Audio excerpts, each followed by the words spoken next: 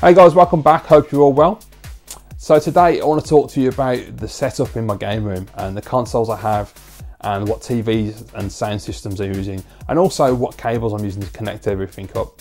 This is something I've been thinking about recently. You guys, like myself, do videos talking about games and the consoles and the nostalgia, but I don't really see anyone ever talking about what systems they're using, what TVs they're using, what stereos they're using, if they're using stereos at all, or if they're just pumping the sound out of TV. And also, more importantly, what cables you're using for your video and your audio. So I thought it'd be an interesting topic to talk about. So I'm going to show you what I've got and how I've got my setup at the moment. Let me know in the comments below what consoles you've got set up, how you've got them set up. Are you using a stereo? What type of TV are you using? CRT, modern LCD plasma? Or if you make videos, that would be absolutely fantastic if you could do a video response and actually show me that. I'd love to see that, guys. So yeah, let's crack on. And first of all, I'm going to tell you about the systems I've currently got set up and the TVs and stereos that I'm using for them. So in the background, you may be able to see at the moment a couple of the systems in the TV. I've got my Commodore Amiga 500 computer set up, which I absolutely love, getting loads of fun out of that. Then we have the consoles, which are the Nintendo Wii, Black Wii, great console. We have the Sony PlayStation, which is taking up most of my time at the moment. I'm getting a massive nostalgic buzz from playing on that, and yeah, really enjoying the PlayStation. Got the Japanese Model 1 Mega Drive, another fantastic console to scratch that 16-bit itch. And then of course my favourite console of all time, the Japanese Super Famicom or the Japanese Super Nintendo. So those are the consoles I've got set up over there. They are connected up to an old CRT TV. It's a Sony Trinitron 29-inch TV. It's a beast, it weighs a ton, but it's a fantastic TV. I got it free a few years ago now on Free Cycle. Which for anyone outside the UK is a website where you just go on and people just basically list anything they want to get rid of and give away for free, and you just go and collect it. Next up is the sound system. Now, obviously these CRT TVs do give great sound quality, so you don't really need to have a sound system, but for me personally, I like a nice stereo sound. So recently you will have seen me on a previous video picking up a JVC stack stereo system, which is fantastic. You've got it's a separate CD player, separate record player, and you've got the amplifier with graphic equalizer, tape deck and tuner, and it's absolutely fantastic. It's not really powerful, but it certainly does a good job. And after a lot of messing with the graphic equalizer, I've managed to get a really nice rich sound out of it, good bit of thumping bass, and it makes my console sound great. And the CD player is actually pretty good for a really old CD player. I'm quite surprised by that one. So that's that side of the room. On the other side of the room, I've got two consoles set up. First of all, I've got the Crystal Xbox, which was given to me by my good mate Jay, Cybersnake7. I think I say that every time I mention the Xbox, but it was one hell of a gift, and Jay, you're a top man, so thank you very much for that. Awesome YouTuber.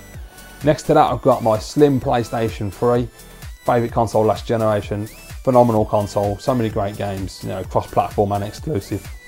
And they are set up and connected to a 42-inch LG LCD. It's a very low-end TV, not expensive, but it's a great picture for what I need to get out of the PS3 and the Xbox. I'm quite happy with it, it's a good teller.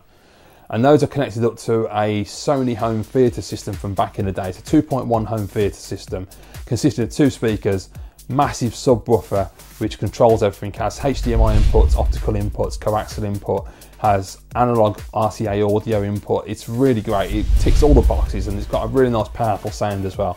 So it does do the PS3 justice. I was really surprised how good it sounds actually. And so yeah, that's the consoles, the TVs and the sound systems. Now in terms of actually connecting everything up and cables, I like to have decent cables when connecting up my system. So when it comes to the retro systems, RGB is always what I strive for, and luckily the systems that I currently own all natively output RGB, so I don't need to modify them, which is fantastic. So I went to retrogamingcables.co.uk for the Mega Drive, the Super Famicom and the PlayStation, and I picked up 3 C-Sync RGB SCART cables. Now this company are absolutely fantastic. I've got to recommend them because the cables are of decent price, they're exceptional quality, the picture and sound from them is phenomenal, the C-Sync picture is definitely worth the upgrade, they're absolutely superb. And also the customer service, they are really nice people and they do fast delivery, highly recommend them. Not being paid by them or anything by that, but I just really like their service, so I want to give them a plug. So I've got those for those 3 consoles, and then for the Amiga 500 I have the RGB SCART cable that I picked up a while ago now from Retro Computer Shack on eBay, who's basically the best place to get an Amiga SCART from. There isn't a lot of options when I've looked around for RGB SCART, and he's someone who does an absolutely great quality SCART cable, so I always recommend that for the Amiga. Unfortunately, you can't get C-Sync from the Amiga as far as I'm aware from what I've read. And then for the Wii, I've just got the official Nintendo SCART RGB, which is absolutely fantastic. Obviously with the Wii, you've got many options. I could have put it on the other side of the room. I do have component cables, and I also have the Wii to HDMI adapter. But personally, I don't really think it looks that great with component and Wii. People will argue different. It does look nice. I personally prefer the way it looks on a RGB output. So, I mean, it is standard definition after all. So that's the video side. Now with the audio, normally I would have just bog standard red and white RCA out of my SCART switcher into the back of the stereo. You know, the kind of cables that we all use that are dirt cheap. You can get them on eBay for a couple of pennies.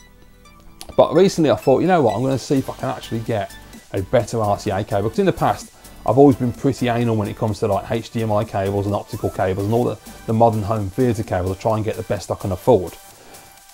I know now that obviously HDMI, it's all a load of bollocks really, it's all a big con, but there you go. Nonetheless, someone's going to argue with me there in the comments, I'm sure they will, but generally you just go for a high-speed HDMI and you're fine.